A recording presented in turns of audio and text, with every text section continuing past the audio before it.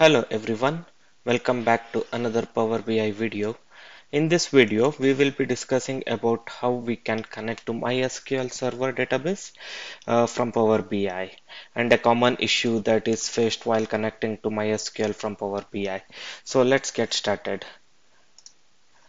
Okay, it is as simple as going to get data here and connecting to MySQL. When a Power BI has default connectors for the MySQL, so we need to go to the database here and then the MySQL. So this is a common issue, MySQL database. When we face with the MySQL database, the connector requires one or more additional components to be installed before it can be used. So this is a common issue that is faced during connecting to MySQL database. To fix this issue, we have to download a .NET connector from the MySQL download. So I'll drop the link in the description. All you need to do is go to this download link and download the exe file here. Once the download is completed, just install it and restart the Power BI and it should connect to the MySQL. So let's see. Okay, it's downloading. Let's give it a minute.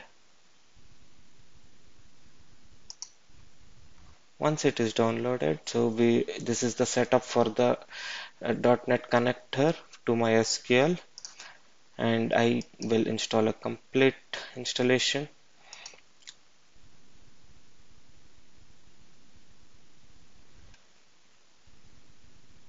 What this installer is going to do is it will install the software that is required for the connection to be established between the MySQL and the Power BI.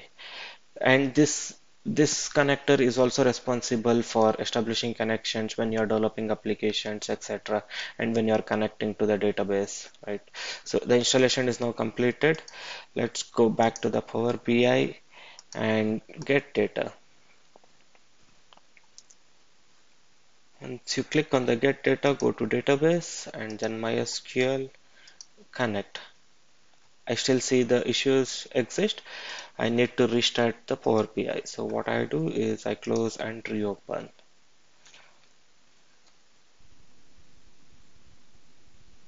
Once the Power BI desktop opens, let's connect normally to the MySQL database.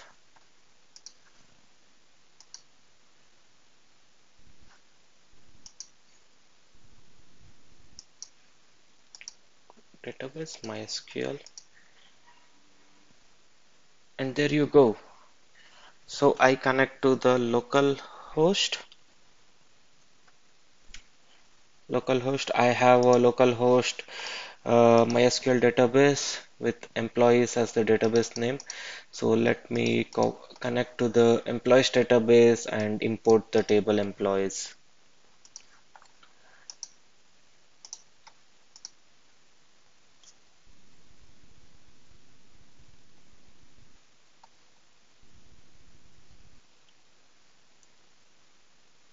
Okay, I select the employees and load.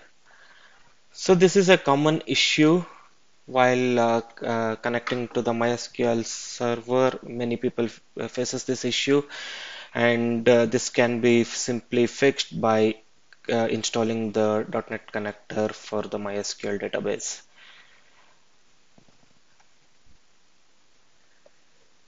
Okay, we have the data imported from the MySQL database here. So that is all for today. This is how we connect to the MySQL database from the Power BI.